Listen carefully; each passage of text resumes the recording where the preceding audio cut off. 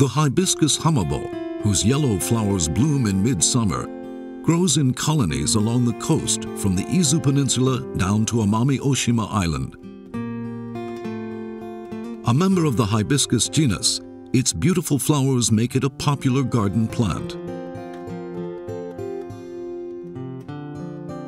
The hibiscus hamabo typically inhabits the edges of wetlands, slightly flooded with seawater at high tide. The similarities between plants here and those in mangroves also sees them referred to as semi-mangrove plants. However, they tend to grow in relatively small river mouths, as they are not as well adapted to processing salt as typical mangrove plants like black mangrove and Kandelia obovata are.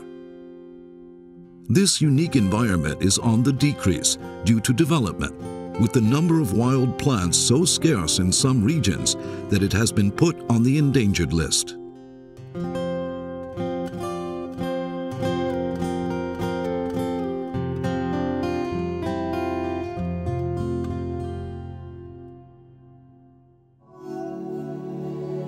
The hibiscus hamabo extends new branches every year and adorns the tip with 4 flower buds.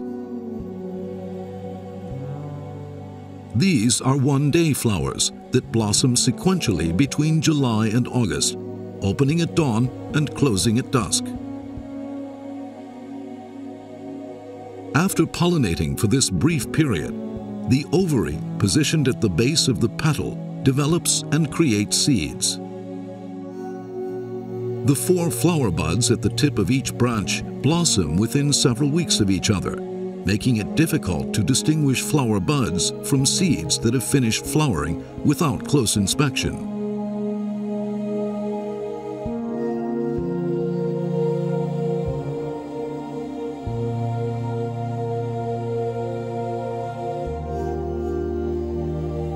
The seeds have developed calyxes extending from their base, a measure thought to ward off parasitic moths.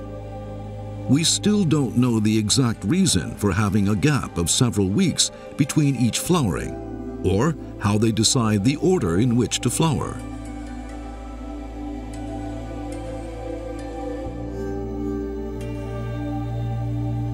Whatever the reason may be for this broad range of flowering times, mature fruit begins to appear in early September, dropping into the sea to be transported by ocean currents in what is considered to be a technique for expanding the area of distribution. According to one theory, the calyx of the hibiscus hamabo not only keeps parasites out, but has a kind of air pressure sensor at its base that releases fruit into the ocean currents should strong typhoon-like winds blow.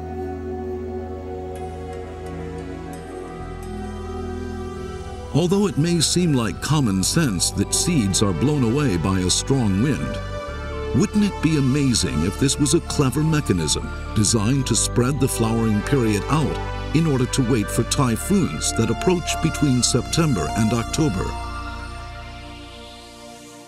The genetic makeup of hibiscus hamabo seeds is noticeably different between regions. There is a tendency towards smaller flowers and briefer flowering intervals the further north one goes.